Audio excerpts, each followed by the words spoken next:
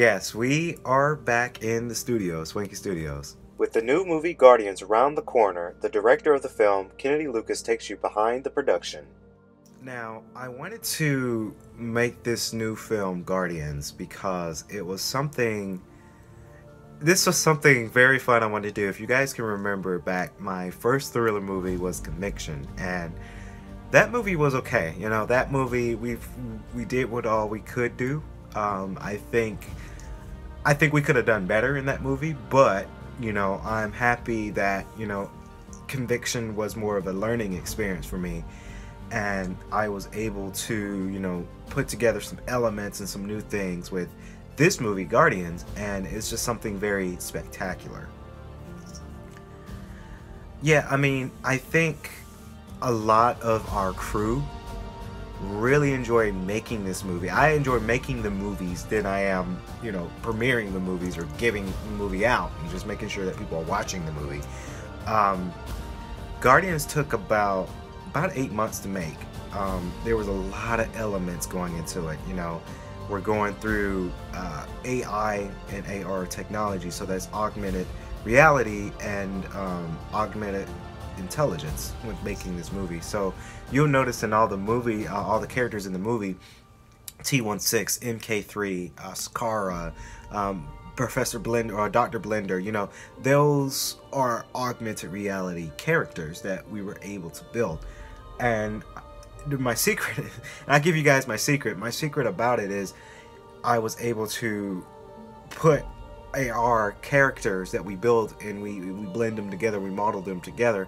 All you have to do is put them in front of a green screen, and then that's how you're able to create that cinematic storyline and that cinematic narrative that you're bringing to your characters. You're bringing it to life. My key process is I wanted this movie to be different than all my others. Now I know I say that a lot to a lot of people out there. I say that, you know, oh, this movie's better than this one. Oh, this movie's different than this one. You know, when we made The Dark Matter, you know, we thought, okay, you know, this is a great kickoff for 2020. I wanted to make something very clean and something that I could relate to. DC Comics, you know, Batman being my favorite DC character.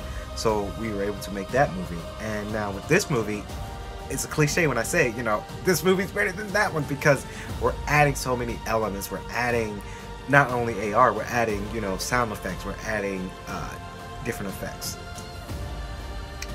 My purpose for the movie specs of things, you know, you'll see in the movie, and you know, I put it out for our social media. Dr.Lucas Stevens is particularly one of my favorites because I'm voice acting Dr. Lucas Stevens, and his character is more of an empowerment. So like, you know, everyone can be a hero in their own way. So you hence the name Dr. Lucas Stevens. You know, my middle name actually is Lucas, so I wanted to relate myself to Dr. Lucas Stevens because he's, you know, intelligent, he's powerful, he's ambitious, you know, you'll see that in the movie. So I related myself to Dr. Lucas Stevens, and we were able to add his effect and his character. You saw his superpower. You know, it's, you know, custom designed by our art department here at Swanky Studios, and I can give credit to, you know, his power-up aura. You know, I wanted to kind of have that accolade of Dragon Ball Z. You know, if you guys know about Dragon Ball Z, you know, when they power up, they have that aura around them. So I thought, you know, why don't we build that? Why don't we green screen that and see what it looks like? And at first I thought I was going to have like a small little aura around Dr. Lucas Stevens, but I thought, okay, Dragon Ball Z, you know, when they power up, you have that highlight, and like, let's add that highlight to Dr. Lucas Stevens. Let's see what that looks like. And then I wanted my art department to create it. I don't want to just take it from some other source, because there's a thing about filmmaking, when you're using elements that is used somewhere else, you want to create kind of a similar tone to that. You don't want to just copy it, because if you just copy it, then that kind of goes as stealing, you know. So I wanted to have my art department build that and see what it looks like, and it works.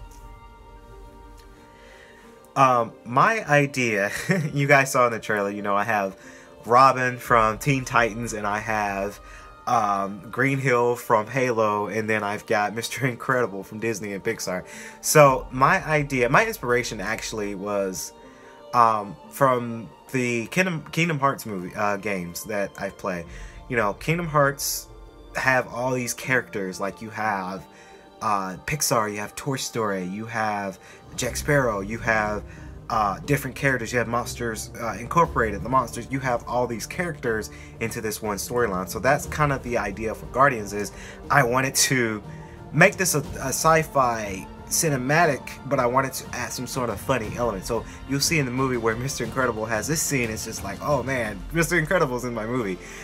You have Robin from Teen Titans as a key character in the film. So I wanted to create that atmosphere of characters that, you know, we can relate to, but we bring it on to a different scale.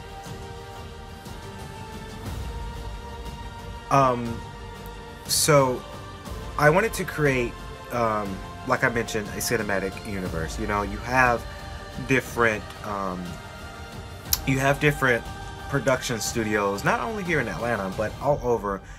For an example, you have Pinewood that does the Marvel movies, and Marvel has their name to it. They have the Marvel Cinematic Universe, and I thought, you know, hey, you know, Marvel's doing it. Why can't we not do it here at Swanky Studios? So we're calling it, of course, the the Swanky Vision Cinematic Universe. So what that is I'm telling a story from my perspective, and I'm bringing these characters. So you'll see the characters involved not only in this movie and then just a little trailer for you guys. You know, they're going to be more Guardians movies that we're going to bring to the table. Some of them we already wrote down and have the script down. So I'm creating what, and it is kind of my envision, and I am a learner, a student from Marvel, because they have, you know, 9 different movies, 10 different movies that tell the same story. So that's kind of what we want to do here at Swanky Studios, is we want to have that base storyline, and then we're going to expand more storylines to it. And I can't wait to see the future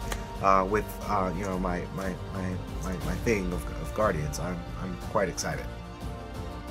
Hello everyone, director of the new movie Guardians, Kennedy Lucas here. Hopefully you guys enjoyed this little behind the scenes look and my vision for the film. I really hope you guys enjoy the film when it comes out June 26, 2020. Of course, it's going to be a Friday at 7 p.m. So it's going to be launched on YouTube at 7 p.m. as a premiere. Hopefully you guys enjoy it. And of course, for my Facebook people, you'll get that movie a little bit later on demand. Swanky Studios presents Guardians, June 26, 7 p.m. premiere.